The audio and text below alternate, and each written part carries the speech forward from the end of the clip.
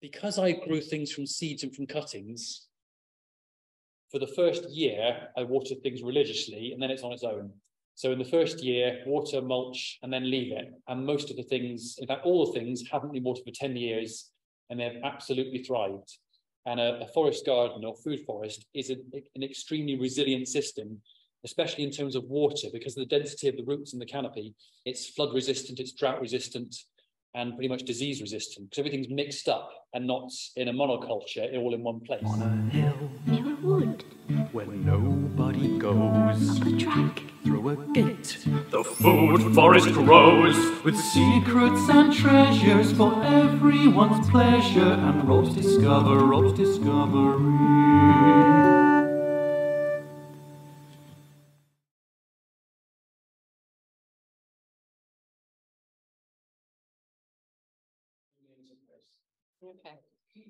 Okay, well, welcome everybody, and we're welcoming Rob Handy today from East. Yeah, well done. Yeah, I could do that in a minute. East Harptree, yeah. East Harptree, middle of nowhere.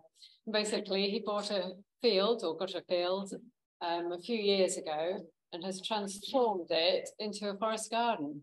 Amazing. You've done my introduction for me now. That does anything. But yeah, that sums it up. As you can see, he'll quite happily talk about everything. So I'll let him just get on with it, really. Rob Handy. Thank you, Charlie. Hey, thanks. Nice to be here, speaking instead of watching. It's been some brilliant speakers. I may live up to that reputation of having brilliant speakers to this group, but I don't know. Let's see how it goes. As Charlie said, my name is Rob Handy, and I come from the village of East Harptree. It's a traditional farming village on the northern slopes of the Mendip Hills. I've lost my sense of direction. Is it that way? Somewhere over there. And it's I've always come from there. My mum's side of the family, in fact, have been there for about 600 years. And my dad's side of the family are all Romany Gypsy sorts. They come from everywhere. And it's a good thing that he turned up when he did to dilute the gene pool, because it was getting a bit inbred. And I tried living in Bristol for about 6 months in my 20s, and it was a bit overstimulating. I didn't like it very much, met some lovely people, and my family was putting pressure on me to go down the property ladder route and put a deposit on a tiny flat in the big smoke somewhere, like all my friends had done, and seek their fortune somewhere. But I really, really wanted to live in the countryside, yet I couldn't afford to even rent a room in the village where I grew up. But through a series of serendipitous events, I was able to rent some land when I was 28, which is the land I subsequently bought. And I lived on it in various things, a yurt and a caravan for a couple of years, until I was able to buy it. It's a hectare of land, or 2.5 acres. And I bought it just before my 30th birthday and planted my first tree, which was an oak, on my 30th birthday. And now it's been 10 years, that's giving away my age, and it's all mature, and all the symbiotic relationships between all the plants and trees are working. But initially, I didn't know what to do. I just knew I wanted to live in the countryside, couldn't afford anywhere to live, so lived on the land. And the idea of self-sufficiency and agroforestry, or forest gardening, or whatever term it is, came later, when I was given this book for my birthday. You may be familiar with it. It's Martin Crawford's Creating a Forest Garden. And Martin Crawford seems to have the monopoly on forest garden plants. He wrote the book about it, and now he sells them all in his online shop called the Agroforestry Research Trust. He's subsequently written more books. There's another really good one. If you have smaller gardens, there's a book he wrote simply called Perennial Vegetables that lists 100 different types of the perennial vegetables you can grow in the southwest of England, especially tailored for us, which is wonderful. I'm not going to use notes generally, but I will read an introduction, because they're somebody else's words and they sum it up far better than I could. And I always do this, but this bit of paper, I've read this 227 times. No, 226, this is the 227th, but I like to count things, but that's here nor there. So if you're sitting comfortably and you're at home on the internet, you couldn't come tonight, picture yourself in a forest where almost everything around you is food. Mature and maturing fruit and nut trees form an open canopy. And if you look carefully, You can see fruits swelling on many branches: pears, apples, persimmons, pecans, and chestnuts. Shrubs fill the gaps in the canopy. They bear raspberries, blueberries, currants, hazelnuts, and other lesser-known fruits and flowers and other nuts at different times of the year. Assorted native wild flowers and wild edibles and herbs and perennial vegetables thickly cover the ground. You use many of these plants for food or for medicine. Some attract beneficial insects, birds, or butterflies. Others act as soil builders or simply help keep out the weeds. And here and there are vines climbing on trees and shrubs or arbors with fruit hanging through the foliage, hardy kiwis, grapes, and passion flower fruits. In sunnier glades, large stands of Jerusalem artichokes grow together with groundnut vines. These plants support one another as they store energy in their roots for later harvest and winter storage. Their bright yellow and deep violet flowers enjoy the radiant warmth from the sky. This is an edible forest garden. And I used to say a few years ago, mine doesn't quite look like that yet, but it will in a few years. As I said, this is year 10, and it's the first year I can actually say it does look like that, and it's actually working. It's a very, very low maintenance system of mostly perennial plants. There are, well, I used to boast that there are 440 varieties of edible plants and trees growing, but since getting the geese 4 years ago, that's now about 280, but I'll come on to the geese later. And for personal reasons, I've actually not been living on site for nearly a year now, but I'm moving back this week. I completely abandoned the garden last August and just left it with zero maintenance. I didn't mean to, but it was a real test of the resilience and low maintenance structure of the garden, because I've now come back to it and it's amazing what has survived. Some things have been lost, but other things have absolutely thrived.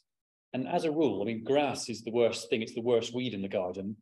Grass is ingressed into some of the, well, all of the vegetable beds, and pretty much everything above grass height, above knee height, has absolutely thrived. So all the fruit and nut trees and the shrubs and a lot of the medicinal plants and the mushrooms have really taken off. And the beehives are doing really well, and all the aquatic areas and aquatic vegetables, but really the 70 varieties of perennial vegetable that there were, only about 8 of them have survived the grass. But the things that have survived the grass are now the things I'm just going to leave and let them spread, because they clearly don't need any work at all. One thing of note is the perennial leeks. They are fantastic. They took a lot of coaxing to get them going, but they've sort of become exponential. I had 1 8 years ago, then I had 4 the next year, and then they have doubled, and now they take over half the plot. And they're wonderful. They're like annual leeks. They're just as big. They're just as flavorful, but they've got a slightly garlicky flavor. And they walk around like a lot of the walking onions and walking alliums, in a sense that, well, like with a lot of perennial things, including vegetables, you harvest about 1/3 of them and then leave the other 2/3 to regenerate. And as long as you're not greedy, then you can just leave it. And the leeks form the normal allium seed head, and then the purple flowers turn into bulbs. And the weight of those bulbs bend the leek over after it bolts, and where it touches the ground, it forms a new patch of leeks, and it keeps doing that year after year. So that's how they spread, like a lot of the walking alliums. But this isn't just about leeks, it's about lots of things. If you don't have any questions, I will just keep talking regardless. But as Charlie said, is that Babington's leek? They're not Babington's leeks, although the Babington's leeks do spread that way. The Babington's leeks, they haven't outcompeted the grass, but they've held their own. This is a slightly bigger perennial leek, but the Babington's ones have a slightly more delicate flavour, and they're a bit smaller. And I do have them growing alongside the bigger leek, which Latin name I've forgotten. But I wouldn't bother with Babingtons. They are the ones, yes. What did you call them again? Poirot Petro. Yeah, I'm glad you said it, and I didn't have to, but they are the ones, yes. And incidentally, they're all over the island of Steepholm out in the Severn. There used to be a monastery on the island before the First World War, when it was used as an outpost and the monks got thrown off. And they had to grow a lot of perennial vegetables on the island because the annual ones just weren't hardy enough for the salty coastal conditions. And when their garden was abandoned, all the perennial vegetables crept out and had 100 years or so to cover the island. One thing being leaks. And when I was there, you're not supposed to touch anything, but I brought a bulb home with me, just a little bulb. And so that's what's taking over my garden now. But you can actually buy them. And in fact, it's not just Martin Crawford who sells the stuff. I get all my perennial vegetables from a website called incrediblevegetables.co.uk. And it's a lovely couple down on Dartmoor who have an acre of land and they grow everything perennial, and they're quite cheap, and they send it via mail order through the internet. We're hoping to have them come and talk. Oh, you managed to coax them out of their land. We're in communication. Oh, brilliant. They're going to come and do a talk, possibly. Their site is chaotic to the untrained eye. Yeah, as my garden looks to the untrained eye. Yes. Started this creative forest garden in Bristol. We were buying incredible vegetables, and we decided to start our own enterprise in Bristol. So we're all vibrant veg, and we started to sell this. So you've started your own forest garden in Bristol, and now you've started your own enterprise called, what's it called again? Vibrant Veg. I love the alliteration. Yeah, I better look you up, because it'd be useful, because Incredible Vegetables, as brilliant as they are, they can't always provide everything. I'd much rather get things locally if possible. Although I do have all the varieties I need now, but I like to get things for my gardening customers, because there's a lot to talk about, but I should also mention what I do for money. I am a gardener. I do gardening in other people's gardens around the Chew Valley and Mendip area 3 days a week. But since my unexpected popularity with my own edible food forest or forest garden, I do make some money by doing these talks. And I was going to mention at the end, but I do also do tours of the garden as well. Not very often, but I have a website, which I'm going to mention, seeing as everyone else has mentioned their website. It's called robsfoodforest.site. And robsfoodforest.site. And through that website, you can book a tour, you can find my YouTube videos or Facebook page and all that other stuff. But my YouTube channel is called Rob's Discovery, and everything I'm talking about this evening, there is a dedicated video to each individual subject. I think there are about 100 videos now to do with all the subjects. The name of the YouTube channel is called Rob's Discovery, but there is a link to that on the website that's called robsfoodforest.site, just to confuse you. It's all connected. Or just type in Rob Handy and it'll come up. What else survived apart from the leaks? It's not that the geese don't like the garlic flavour, it's that now the geese have been contained to a certain area of the garden. I've always wanted to get geese, but I got them too soon and I let them loose before everything was established. And it only took about 2 or 3 days of them not being supervised until they mowed their way through 100 different varieties of things. I mean, like the Swiss chard and the... Because they're excellent gardeners. The geese, yeah. that's their actual primary function, is as guard geese, because I also have ducks, and I have khaki Campbell ducks, which are the very best slug eaters. They're almost purely carnivorous, and it's said that no one has a slug problem. They have a duck deficiency, and you need about they're not always suitable for every garden, although I disagree actually, but you need about 6 ducks per acre to keep on top of slugs. And even in the winter, when there are no slugs present, they eat the slug eggs from the soil. And they don't eat any vegetation until there are no slugs left. And because I have 2.5 acres, I have 14 khaki Campbell ducks. Or I did have, but that's another matter. I will have ducks again. And I will come on to what happened to the ducks. But it's because I wasn't living on site for a year and everything just... I wasn't there to protect the animals. I wasn't there to put them away, let them out, and everything. Yeah, wild animals started moving in, and it was a fox and partly a weasel as well. But but I did keep ducks for 7 years without any trouble from foxes because of the geese. And they drove the foxes away, and I knew they were capable of fighting off a fox because I saw my mum's dog come up sometimes, and they fought off the dog. But the ducks for many years kept on top of the slug problem, and I had the geese to protect the ducks from foxes, but also the second function of the geese was as grass mowers, because there is a network of grass paths throughout the site, and that's quite important because I don't want to walk on any of the soil to compact it. So the paths are permanent and the beds are permanent because I'm trying to build up the soil over the years. It's actually happening naturally now with the dead branches that fall and the leaves that fall. The soil is now sort of self-creating. So the forest garden has become a self-sustaining system. But just to get things started off before the trees grew, I used lots of wood chip, and that built the soil very well. But then between all those beds, and so I don't have to step on any beds to harvest things from the trees, there's a network of grass paths. And I was using a petrol mower and pushing it around, which took about 4 hours a week. But then since getting the geese, they just walk around mowing the grass paths. And 3 geese can eat as much as 1 sheep. And they do a really good job. But as I've already mentioned, they weren't contained exactly, and they started mowing everything else as well. They picked all the strawberries, they picked all the tomatoes, they ate all the perennial broccoli, and that's why my number of variety is down to only 280. But if I'd waited a couple of years to get the geese, then everything would have been established. And even if they did their best, they couldn't have wiped out everything. So it's because I only had a few of each specimen that they wiped it out. But I was too tempted. I went to Wells Market with my weekly shopping budget at the time, and I saw these geese for sale in Tinknell's, the farm shop. I saw an advert, and I came back with these 4 Toulouse geese in the boot of my Volkswagen Polo and introduced them to the garden, and then they've been happy there since. I also have chickens. The chickens have a different purpose that we may come on to later. But back to the things that have survived the grass. Can I remember what they are? Leeks, yes. Lots of ground nuts have done very well. There's tree kale or tree collards, which have done fantastically. I don't know why anyone bothers with annual kale when you can grow perennial kale. It's probably the most used thing in the garden.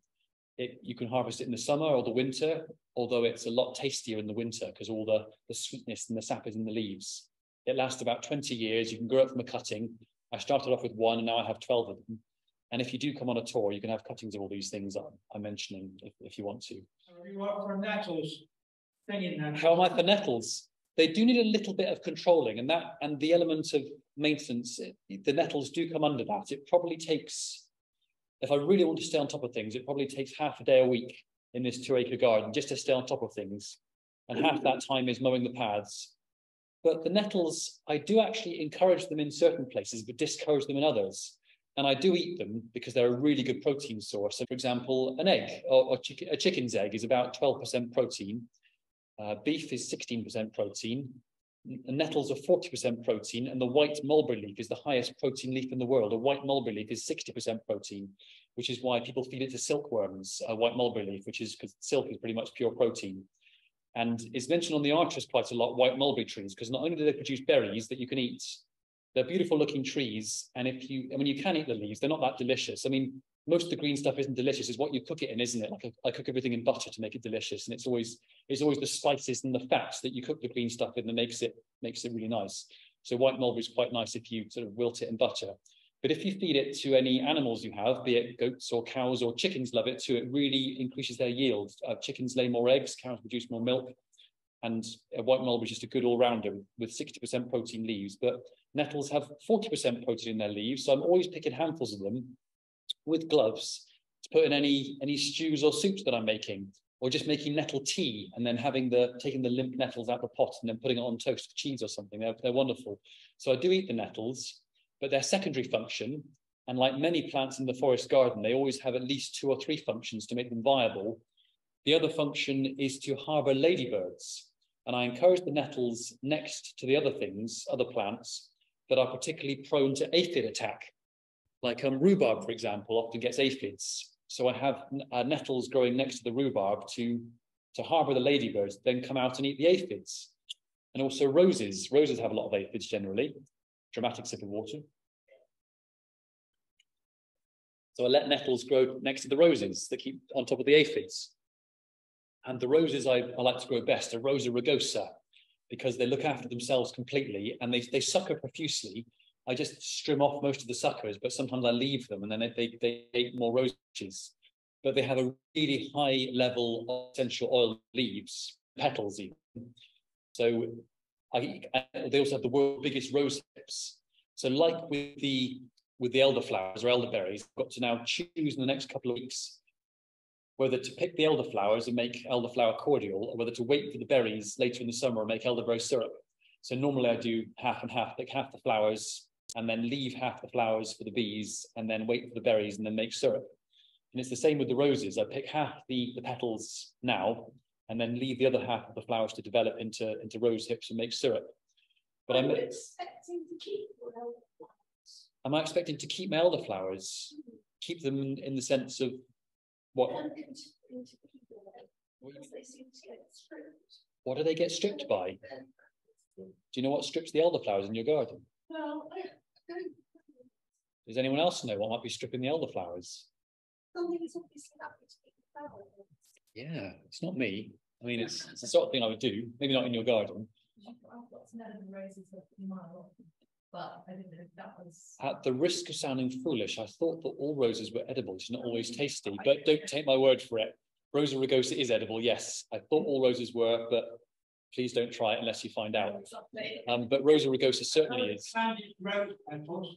Candied rose petals, yeah, I've done that before. Just, yeah, they're quite nice. It's quite labour intensive. I didn't mean to say the leaves. I meant to say the petals when I initially said it. I meant to say the rose petals, yes. I've never eaten the leaves. And the hips, yes, either petals or hips. There is oil in the, I said there's oil in the leaves. I meant to say petals. Yeah, I said the wrong thing. But there is oil in the petals, and I extract it the cheating way, and I get a jam jar and pack it full of petals, and then top it up with a little bit of food grade glycerin, and also a really good quality but light, either an olive oil or a rapeseed oil or a vegetable oil, and leave it for 3 months and then strain it off. And the carrier oil has extracted all the rose oil from the petals, and you're left with a really nice, light, fragrant oil. You can either make Turkish delight with, or use it as a massage oil, or use it for cooking or making cakes, and it's really good. Or you can just not do that and wait for the hips. So that's Rosa rugosa, my favourite rose bushes, which I let nettles grow next to control the aphids. And there are lots of these little guilds of plants and flowers and trees growing with all the symbiotic relationships. It's like the three sisters, isn't it, in the annual companion planting with the squashes and beans and sweet corn. And most of you are gardeners, so you would know, but for those of you who don't, just to reiterate it, you plant the sweet corn first, and that provides a structure for the beans to climb up and then fix nitrogen that then feeds the sweet corn and also feeds the squashes that then create ground cover, and that helps lock in the moisture and keep out the weeds. So you get the squashes growing up the lower half of the sweet corn, the beans growing up the top half, and you grow 3 times as much in one space instead of separating it all out, and they all help each other out. Provided you haven't got badgers. Provided you haven't got badgers that dig it all up. I should mention badgers and rabbits because before I planted anything, I did spend the first winter time walking around the site and marking out what things were growing there already, which wasn't very much apart from a few meadow flowers and lemon balm.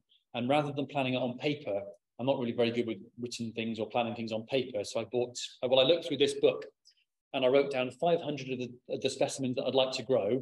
I bought 500 bamboo canes, 1,000 cable ties, 2 per cane, and 500 T-shaped black labels and a liquid chalk pen. And I wrote out 500 labels and walked around the site and physically stuck a bamboo cane in the ground with a label on where I wanted to plant something, and then worked out how tall that tree or that plant would get and what its needs were and where the sun was moving, and if it was like a swampy site, if I was going to plant like a wetland plant there. And as I walked around, I either typed into the internet on my phone or looked in the book, what is a companion for this? Stuck a label next to it. Then as I found each specimen, either growing it from seed or from a cutting, or sometimes taken from someone's garden if they didn't want it, then I just plant it where the label was. So that's the way I planned it. It's like physically walked around. But during that first winter time as well, I also rabbit-proofed the whole site. And I rabbit-proofed it with a 3-foot roll of chicken mesh. I mean, 3 foot tall. It was very, very long to go around the whole hectare. But rather than doing it the labor-intensive way, where I dug a trench and buried the mesh in the ground, I laid it in an L shape. I laid it 2 foot down and then 1 foot out towards where the rabbits were coming from. And then after a month or so, the grass just locked it into the ground, and it's been there ever since. It's been there for 10, 11 years. And you see the rabbits and the badgers, in fact, they get to the wire, they try and dig down, but they can't. And they move sideways, they try and dig down, but they can't. And then after a while, they give up. And you can see the little indentations where they've tried to push through it. But badgers nor rabbits think to step backwards. So because of that L-shaped piece that's coming out, they they don't step backwards and dig under it. So that works. You don't have to bury it. Just lay it on the ground. Maybe put a rock or a log on it so it weighs it down, and it'll just stay there under the grass. So the whole place is rabbit proofed. However, last year there was a very ambitious kestrel that picked up a rabbit, couldn't quite carry it, and dropped it over the border. It was like biological warfare. And of course, it was a pregnant rabbit. And so now I do have rabbits. And although I don't like killing things, my mum's dog, I do sometimes put the geese away, invite my mum's dog up, and just let him go. And he sometimes catches a few and then just shakes them, they're dead. And then he goes off and eats them. He doesn't need to be fed then. So now he's staying on top of the rabbit population, which is exploding from under the shed. It's not such a problem now because things are so well established, but it would have been a huge problem if that had happened in the early years. Rabbits and red wine. Yeah, I have had rabbits in the past. I don't eat animals now, but I did used to, and I've had everything before I became vegetarian. So I do know about the luxuries of eating rabbits. Very bony. But I should also mention the duck eggs, because the primary function of the ducks is to eat slugs. But also being vegetarian, it's important to get omega oils, and duck eggs, as you might know, have omega-3 and omega-6 oils that chicken eggs don't have. So it's really, really useful to have duck eggs.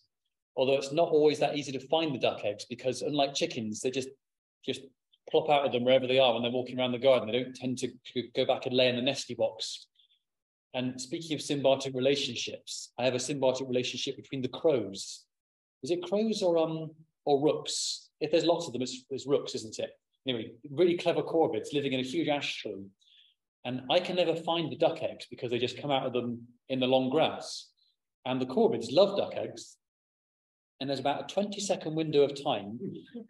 And the rooks always know when the ducks are about to lay an egg. And I can see them gather in the tree and they start to swoop. And if I'm at home, I start running across the garden to where the crow is swooping, or the rook is swooping. And sometimes I get there first and I get to collect the duck egg. And about half the time, the clever corvid gets to take away the duck egg. So if it wasn't for me keeping ducks, they wouldn't have the eggs. And if it wasn't for them, I would never find the eggs. So it's a beautiful relationship. And there's always this one that knows me quite well. And I could swear that he laughs at me when he gets the egg as he flies away. It's like a strange sort of cackle. And if I get there first, I really rub it in his face, like, ha! He's hopping around my feet, sort of.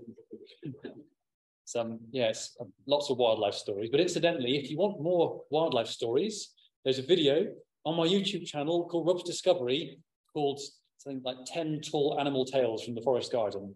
It's there with lots of animal stories on. Any more questions at this point? Yes, Charlie. Do you use yellow rattle? Going right back to the ground. Do I use yellow rattle? I've not mentioned the meadows yet, because half of the site is actually meadow.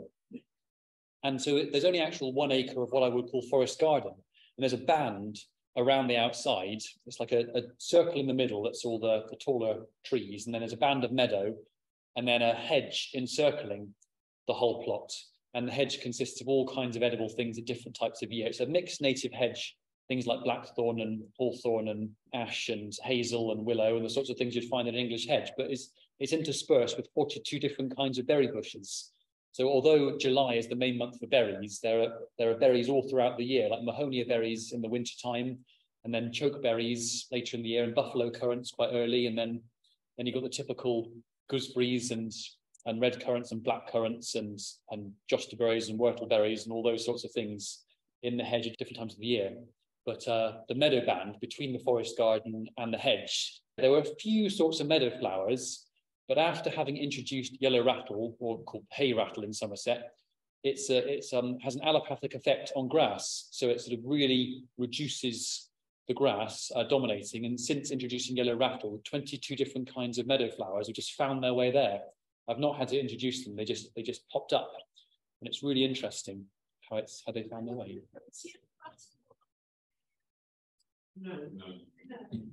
No, I'm not sure what bacon and eggs is.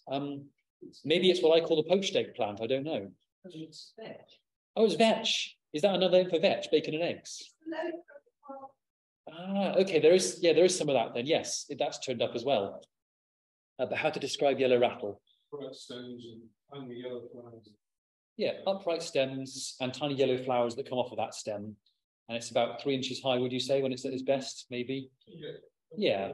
Do the geese eat it? The geese don't eat it, and I'm glad of that because it's such a useful plant. And also, the reason it's called hay rattle is because when the meadow is due to be cut, just after the last flower has finished flowering, which is normally the black knapweed, which ironically is purple, then the hay rattle or yellow rattle goes to seed. And as you walk through the meadow, it actually starts to rattle. The seeds start to pop with the vibration of your feet from the ground. And that's an indication that it's time to cut the hay. So not only is it really useful for keeping the grass in check, it tells you when it's time to side the meadow.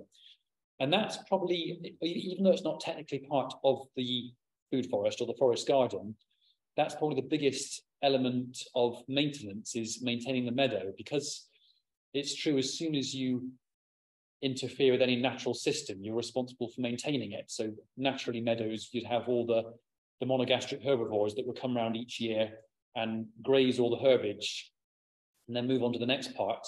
You have to artificially remove all that herbage, because if you just left it, all the stems would flop over. You get a thatch of dead grass and plants. And then over the winter time, that would rot down and it would stop things. It would suppress everything coming up next year. And after 2 or 3 years, the meadow would be lost and it would all start turning into woodland as the trees took seed there. So because animals don't do that, I have to do it by hand. I tell people that I side the meadow in the summer, but usually I'm either too busy or too lazy and end up strimming it midwinter. But I then have to rake up all that herbage. If I do it early enough, I can make hay from it, but I seldom do.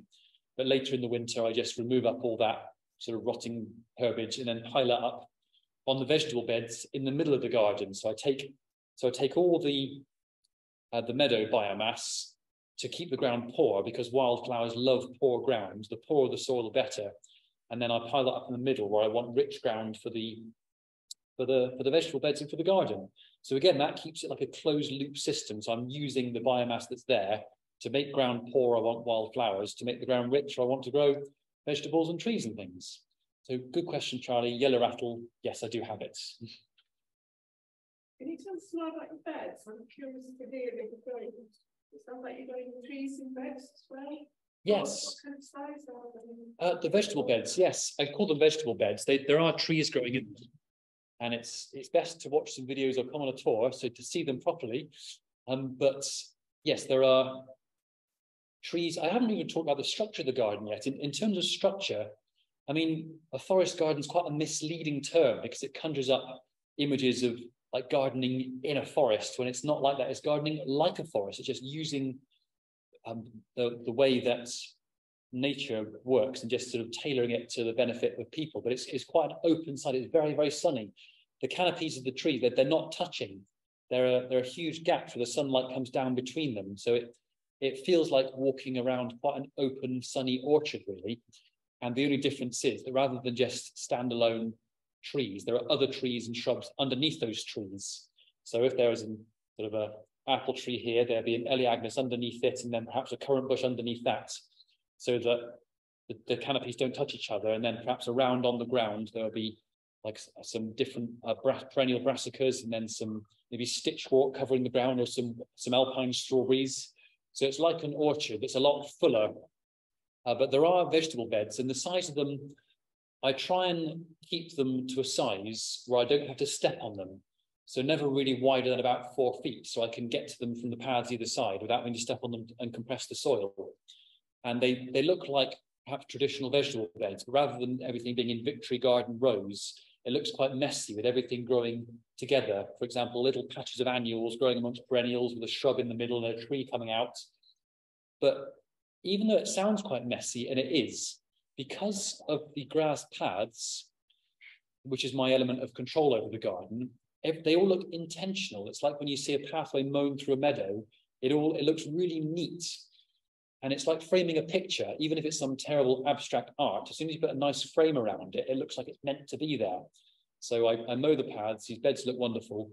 And the way I created them, it's not Charles Dowding's no-dig method exactly, it's my variation on it, but I I trimmed whatever grass, or I don't like to use the word weeds, but whatever was there, the plant's flat.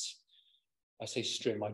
I quite like using the word whippersnipper now, the Australian word for strimmer. I think that's the colloquial name, whippersnipper. So I use my whippersnipper or weed whacker, depending where you're from, to trim the grass and plants flat. And then put brown cardboard down on top, or sometimes newspaper. Newspaper is probably better because it rots more quickly and the worms can take it down, and brown cardboard takes a couple of years to completely disintegrate. But brown cardboard, I had a lot of access to it from the local co-op shop. So flatten the grass, brown cardboard, wood chips on top. I mean, compost is the best mulch, but I didn't have any compost and I don't really make my own at the moment. And wood chip is free. And I knew some friendly tree surgeons that wanted to get rid of it for free. So I used lots of wood chip on top of that brown cardboard. And then some things I planted immediately. As soon as it rained and moistened the wood chips and the cardboard, I just planted straight down through it into the soil, and it got going straight away. And other places I waited a year until those wood chips have turned to beautiful soil, all weed free, and then just planted straight into that. And that's still the method I use when I want to either get the grass out of the beds or make new beds. I don't till the soil. I just put more cardboard or paper or whatever biomass I have on top, plant straight down through it, or wait for it to rot. And I know it's really satisfying digging soil, but there are loads of weed seeds in there, and nature doesn't do bare soil, as you might know. I'm probably preaching to the choir. So you just get weeds straight away, and it's much better to build the soil up than it is to dig into it. Yes. Do you put like planks around the bed? Do I put planks around the bed? Well, I would if I could have afforded planks, but after having bought the land, I should also mention that the whole thing's been done on a budget of practically zero. Apart from buying some seeds in packets, I haven't spent any money on anything. So it's all been taken from building sites, as in left over from building sites, not stolen from building sites. Several materials.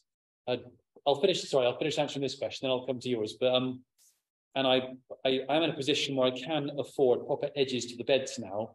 But what I did do is, because I'm a gardener, I have access to lots of dead wood. So I put lots of dead branches and logs and things around the outside of the beds to stop the ingress of grass. Because grass loves to grow across and down, but it doesn't really like to grow up into things very much. So by having slightly raised beds, the grass doesn't like growing up into it, unless you leave it for 11 months and then it finds a way. What was your question, sir? I didn't semi-bury the logs. I just put them on the grass and they just stayed there. And that was fine. As long as I put the wood chip or compost right to the edge, the grass didn't find its way. Or if it did find its way, as it did sometimes, it's very easy to pull out in the loose wood chip. Do I do much in the way of watering? Because I grew things from seeds and from cuttings, for the first year, I watered things religiously, and then it's on its own. So in the first year, water, mulch, and then leave it. And most of the things, in fact, all the things haven't been watered for 10 years, and they've absolutely thrived. And a forest garden or food forest is an extremely resilient system, especially in terms of water, because of the density of the roots in the canopy. It's flood resistant, it's drought resistant, and pretty much disease resistant, because everything's mixed up and not in a monoculture, all in one place. If, for example, a plum tree, because they're not all in a little plum grove, they're dotted throughout the garden, but not too far away so bees can't pollinate them together. If a plum, for example, to get a disease, it wouldn't then ravage through the rest of them, it would stop at that one tree. I've gone off on tangents, but yes, what was your question? I wanted to know if you had a particular problem to start when you were using your whippersnipper. You were used to trimming brown. Did you have a bramble problem? Do you have a bramble problem? To begin with, it was just an open pasture site that had been grazed by sheep and cows for 200 years. There was nothing but grass there, really. So there were no brambles. And the second question, how tall is the oak tree? How tall is the oak tree? That was planted from an acorn 10 years ago, and it's about 15 feet tall now. Yeah, so a lot of the trees planted from seeds or cuttings, some of them are faster growing than others, and it's sort of like a wedge shape with the trees gradually increasing in height to the north. So you've got all the lower growing trees at the south, and then the really tall trees that are going to be 20, 30, 40 feet tall to the north. Some of the trees are that tall at the north, like the birch trees and the poplars, are already nearly their maximum height after 10 years. But the ones at the south end are their maximum height. But in the middle, there are slower growing nut trees, things like the oaks and the walnuts and the sweet chestnuts. and they're sort of only about 10, 11 feet tall. But it makes a lot more sense growing things from seed. It's almost like false economy buying a mature tree, because they get a lot better established, starting off smaller. They're slower growing, but after about 5 or 6 years, they overtake the mature trees that you might have bought. But yes, there are brambles in the hedge, and I just leave them be, and they're fine. I mean, I get blackberries. Do you have squirrels harvesting the nuts? Do I have squirrels harvesting the nuts? Another good question. Yes, I do. But they're also a good indicator as when the nuts should be harvested. And if I watch, they might strip one hazelnut tree in one day, but there are several others. And as long as I beat the squirrels to it and keep them, and then watch, then the squirrels let me know when they're ready. They can only do so much. And as long as there's about a 12 or 24-hour window between when I've got to notice when the squirrels start harvesting and when I've got to harvest the rest. But the squirrels have some, I have the rest. Sometimes they take the lot. And sometimes, like 7 years ago, the squirrels will bury every single nut on site, but then the mice dig up all the nuts and they store them in my Wellington boots. So the animals do the harvesting for me. So you need to live on site then? I do need to live on site. I do live on site, and that's not something I've talked about at all. And it's 10 to 8, and I've not even talked at all about the fact that I live on site. I think if I were to start again, I'd build some sort of tiny house, but it'd become like modular. Like to start with, I built a toilet and shower shed, and then I had a yurt that was my kitchen, and I had a shepherd's hut that was my bedroom. So it's like having a whole house, but it's like I've got to walk through the garden to the different rooms of the house, which is interesting in the winter in my dressing gown, sort of going to the shower, then to the bedroom, and I've got to decide which place to heat. They all have little wood burning stoves. So you're on mains water? I'm not on mains water. I have 3 sources of water, actually. There's on land that's not mine, but a short walk away, there's a spring that's really good for drinking. That's what I'm drinking this evening. But I've got to go and collect my drinking water. There's a trickle of a spring on site. It takes about 2 hours to fill up a watering can, but I've got a 1,000-litre header tank buried in the ground. And that is slightly less good quality spring water. I've got to boil it before drinking. And I bought a testing kit from the internet, and I test the water every 6 weeks to test for heavy metals and nitrates and nitrites. And I keep on top of it. And sometimes nasty things get into it after heavy rain, which is why it's good to have a backup water tank when I've collected the water when it hasn't been raining heavily. And also I have rainwater. I have a 1,200-litre rainwater collection tank. The land is sloping, and that's at the very highest point on the site. So I have gravity-fed rainwater everywhere else on the site, and I use that for showering and for washing and for the ducks and the geese and the chickens and watering the seedlings in the greenhouse. But mostly it's spring water for drinking, rainwater for the animals, and for watering. And yeah, I seldom have to pump the water because it's, as I say, it's gravity fed. And there are solar panels for electric. Again, on my YouTube channel, there's a video called The Solar Powered Yurt explaining the solar setup. And they don't make quite enough electric as I need in the winter, so I've got to make power choices. I often have to choose between listening to the archers or charging my phone, and I can't do both. So, but it's fine because I often drive to work. I could charge them up in the car, so it's fine. And I don't need much electric-wise, actually. Telephones do everything nowadays. So as long as I can charge my phone and run a refrigerator in the summer, that's fine. Battery storage solar? I have battery storage. Yes, I have. Each of the little dwellings has the same setup: the shepherd's hut, the yurt, the shower shed. I have 200-watt, 12-volt panels on the roof, and they trickle charge 110 amp hour leisure battery, and then that's stepped up to 240 volts AC with a 1,000-watt inverter. So I've got effectively mains electric. And yeah, so again, there's a video on how to do that if you're interested on my channel, Rob's Discovery. What's your question? Have I had any difficulty with the planning authorities? I haven't had, but because I've been there so long, I don't think I will have now. And also, if anyone did say anything, I can now prove that I'm allowed to be there legally because I've postally delivered there for 12 years. Most of my income comes from the land. None of the structures or dwellings are permanent. They're all either tents or they're on wheels. And I have livestock, and I do tours and YouTube videos, and my livelihood is there. Nature abhors vacuum. Nature abhors a vacuum. That's true, isn't it? Yeah, as soon as something moves away, it's like if people shoot, yeah, like people said that they shoot a fox and then more foxes move in, so you can't really get rid of them. And as far as time is concerned, it's 5 to 8. Are there any internet questions at this point? No. There aren't. Okay. Well, in which case, I can take more of your questions if you have any. Otherwise, I can speak about something like aquatic vegetables or watercress. Or Liz, had you had it first? How do you see the forest garden in the next 5 to 10 years and your relationship with it? That's a good question. How do I see the forest garden looking in the next 5 to 10 years and my relationship with it? It's actually worked in the sense that by the time I was 40, I didn't want to have to do any more hard work on the land. And I just wanted to enjoy the produce and let it mature. And it's worked.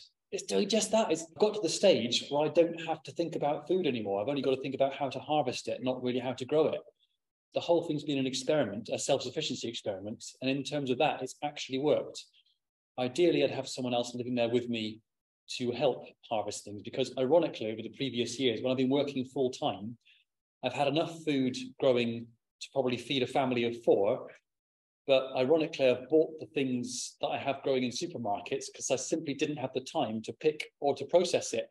I mean, it's all very well having it all there, but I've got to find it for a start because things move around. And then things take a lot of harvesting and washing off and processing and bottling or fermenting or storing it. It's so time consuming. Farming is, yeah. It's Well, that's basically what you're doing.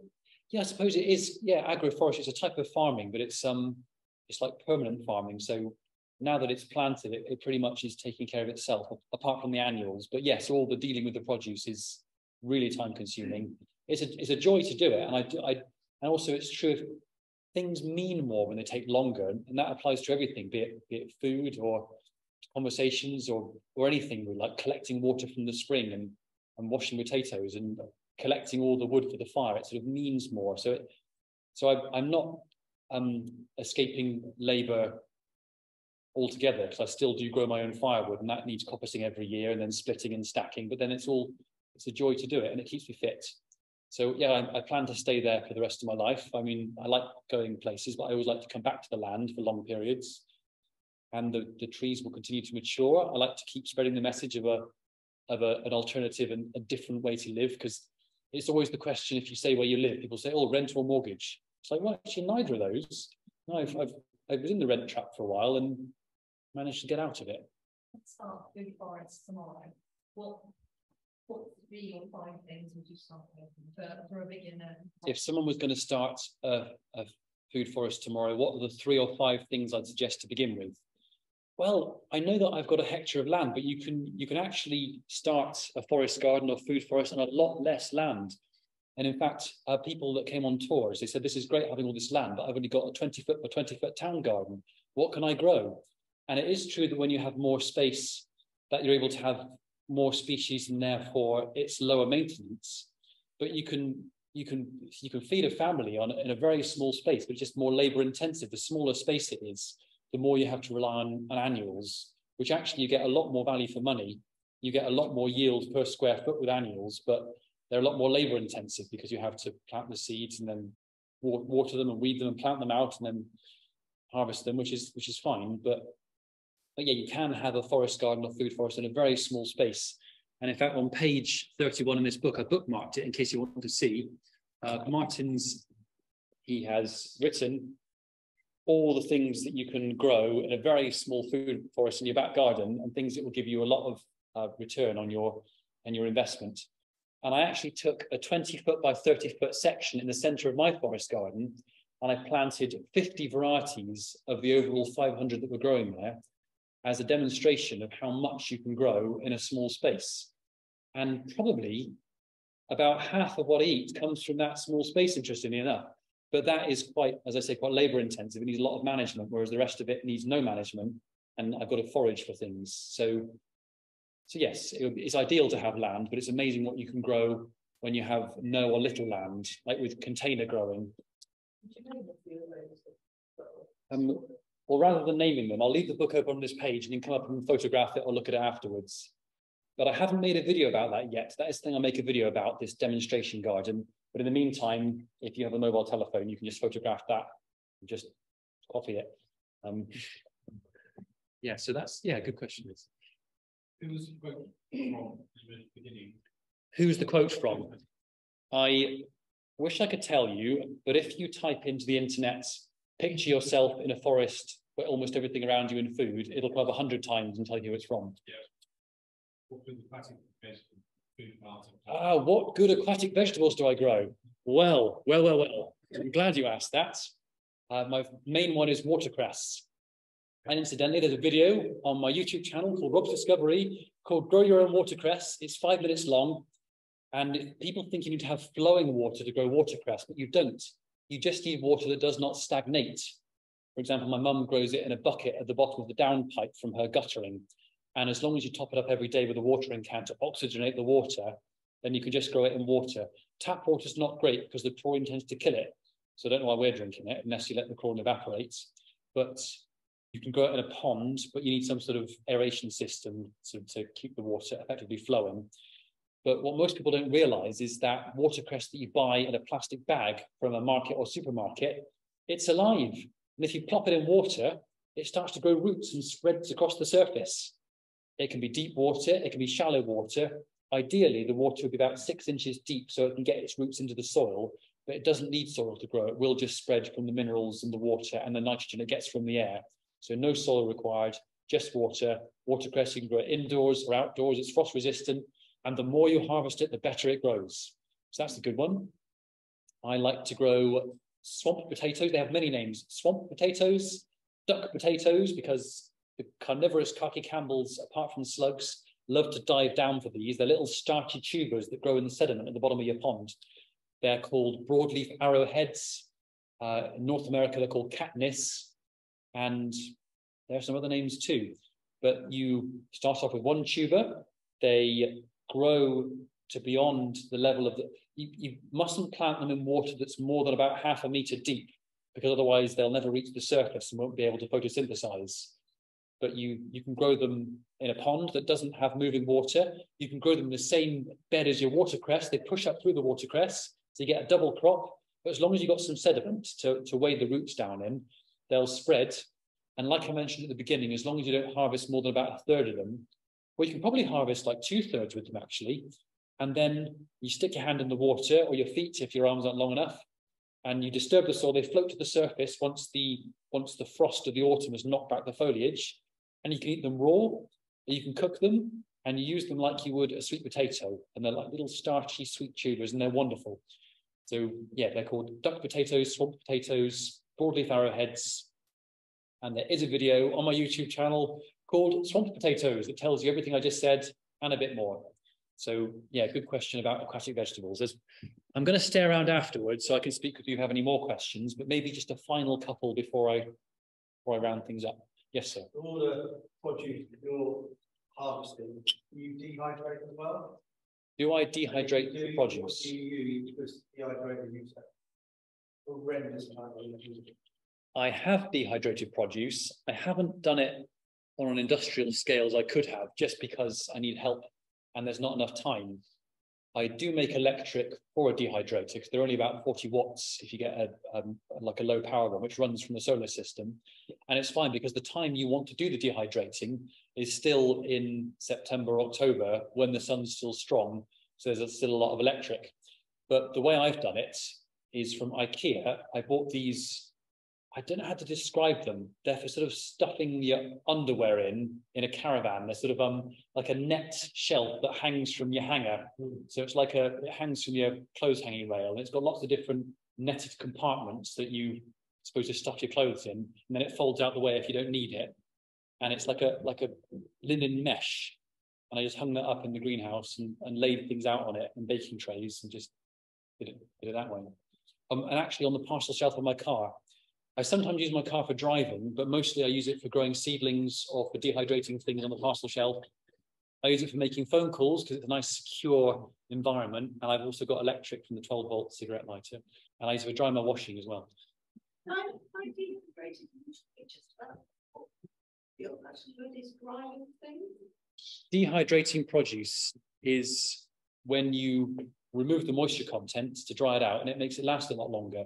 And not It's just dry. just drying things. Yes. Mushrooms, I dehydrate mushrooms a lot, slice them thinly, and then dehydrate them. If you dehydrate them too fast in an oven, you can cook them. But if you dehydrate them too slowly, and then they go moldy or they rot. So that's why it's good to have a proper machine, because it's difficult to get it right with this netty affair. I haven't mentioned mushrooms at all, but if no one else has a question, I'll mention mushrooms. But no, what's your question?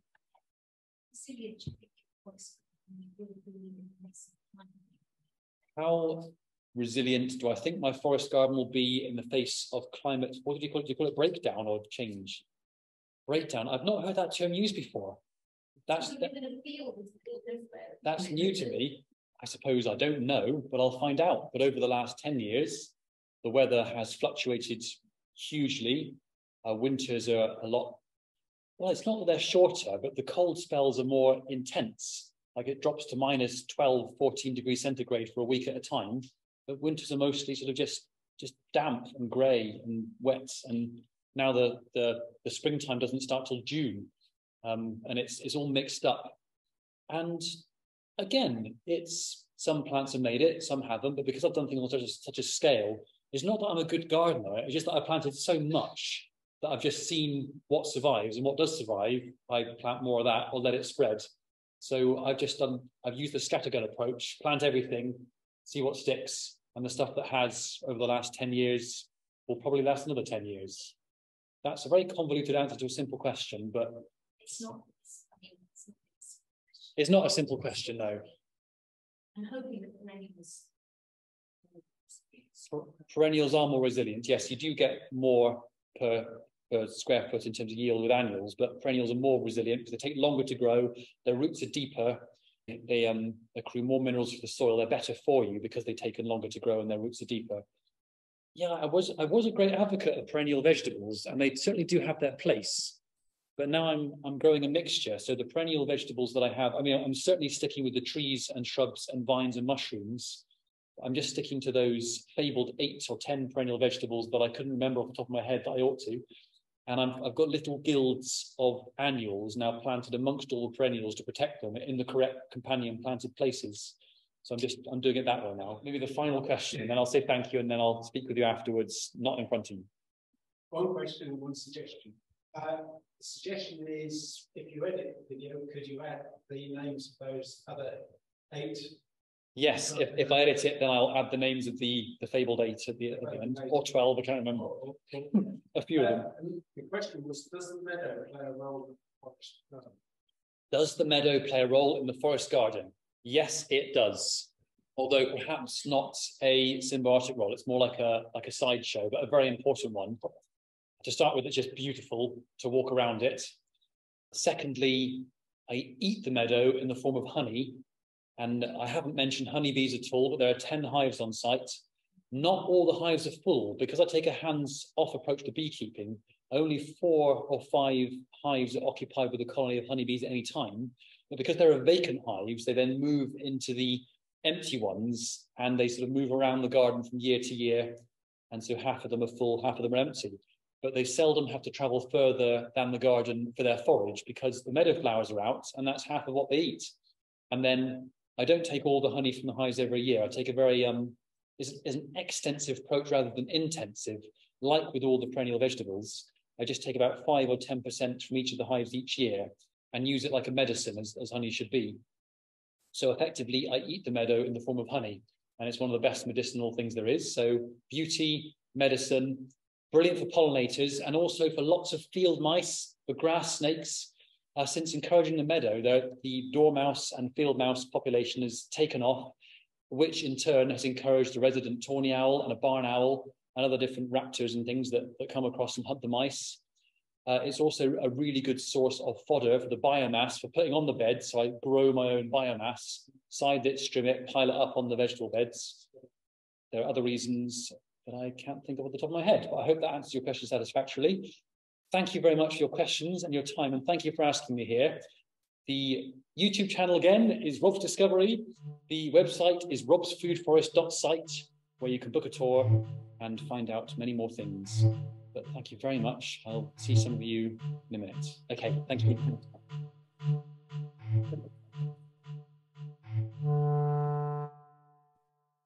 I'd just like to thank you, Rob, on behalf of everyone here, because that was a brilliant talk, and I'm sure we've still all got loads of burning questions. And whilst that, The 25th of June next talk. which of course now isn't until September.